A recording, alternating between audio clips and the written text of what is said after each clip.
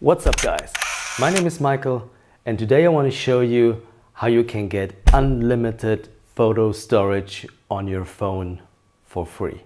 I know that sounds too good to be true, but you remember that Google Pixel advertising that said that you get unlimited photo storage? The one thing that they don't tell you is that you can get it with every phone. So let's go into it. One of the problems with today's smartphones is that you never can have enough storage. And that's the reason why I bought the iPhone X with the 256 gigabyte storage, because I love to take photos with my iPhone. So the good thing is that I'm not gonna run out of storage anytime soon, but the day will come, I know that.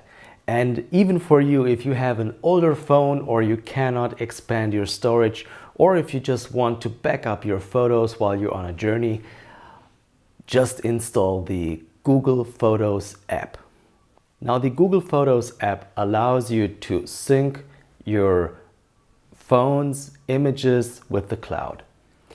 And you have two options. One option is to use the original image quality without any loss, just the way it is, which sounds pretty good and which sounds like the way to go. But the problem is that you can get only 15 gigabytes of storage that way, which is quite a lot anyway.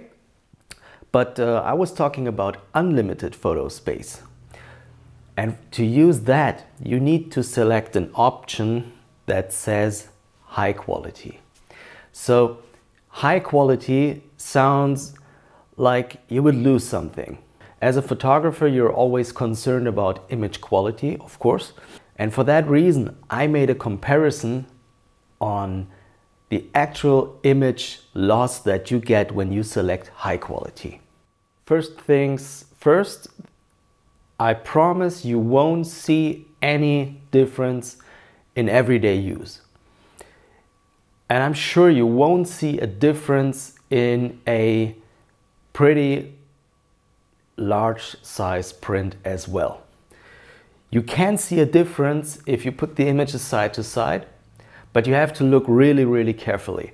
And that's why I made this video in 4K, that when we're going to the computer right now, I can really show you where the differences are.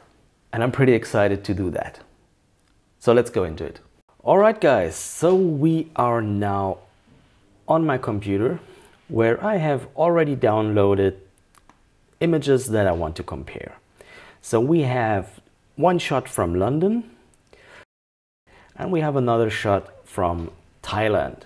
And I chose these two images because I can see a lot of detail in these and they make a good comparison. So let's open these in Photoshop and we use the image profile that's in the image, and you can see the image names right here. We have the original and the Google image.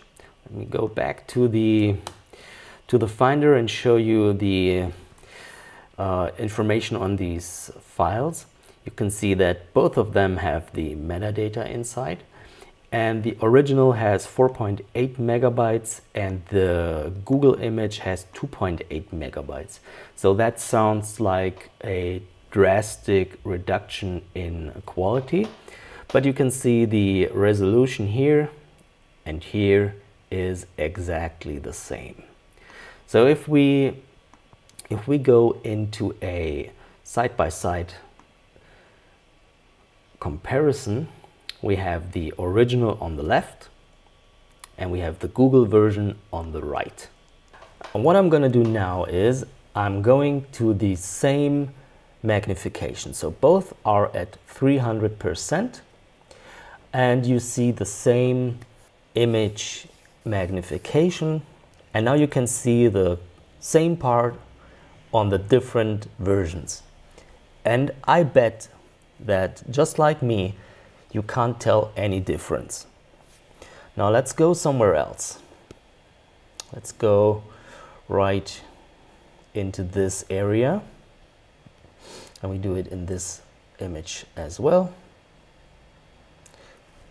And It's the same like in the other area where, you know, if you're really picky, and I don't know if it's even visible in a video on YouTube, but this area here, it shows a little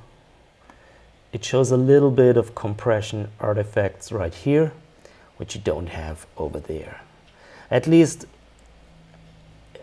if you want to see something, then you could see that. But to be honest, there is no noticeable difference. We're going into 400% right now, and oh, sorry, 400%. Going to the same spot, and I bet you cannot tell any difference at all.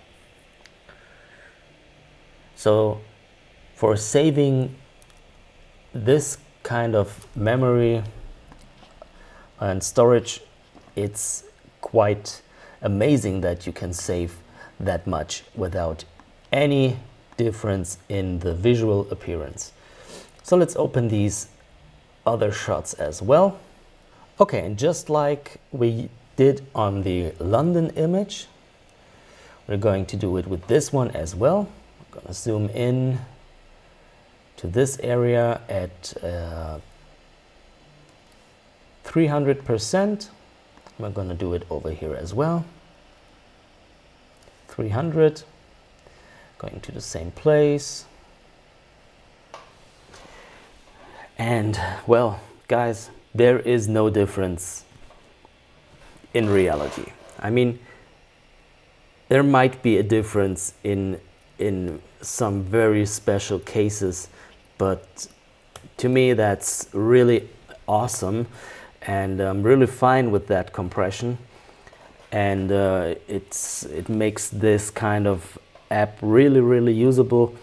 And I think a lot of photography enthusiasts and professional photographers, or whoever takes photos with their iPhone, might really enjoy using that.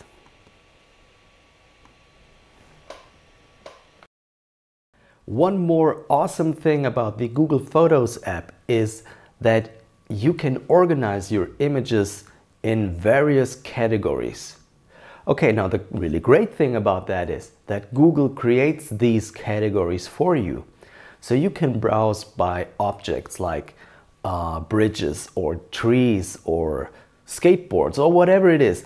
Google will use its AI technology to recognize the things that are in your image to give you these categories.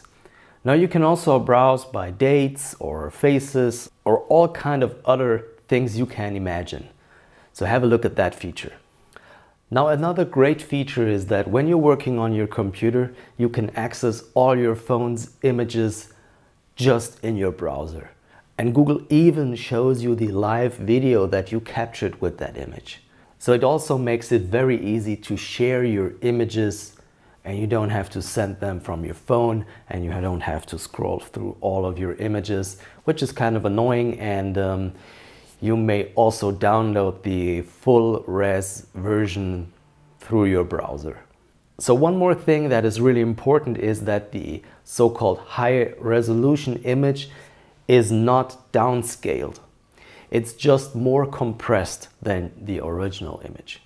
So maybe the name is not as well chosen as it could be, but it doesn't really matter. Okay guys, I hope you could see that the image quality loss was really not that much.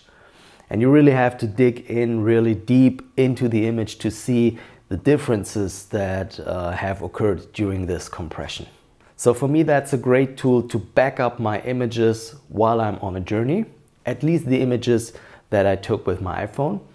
And it's a really great way to know that if I run out of storage, I can delete the images from my phone and just keep shooting. Please keep in mind that if you're not on a Wi-Fi connection and you enable sync through your cellular network, this is going to eat your data plan up really quickly. So make sure you always sync in Wi-Fi. Anyway guys, let me know about your opinion on this topic. Would you share your private images with Google? Do you think the image quality is okay? I'm really excited to hear about your thoughts. Leave a thumbs up if you liked this video. Hit subscribe. See you next time, guys. Goodbye.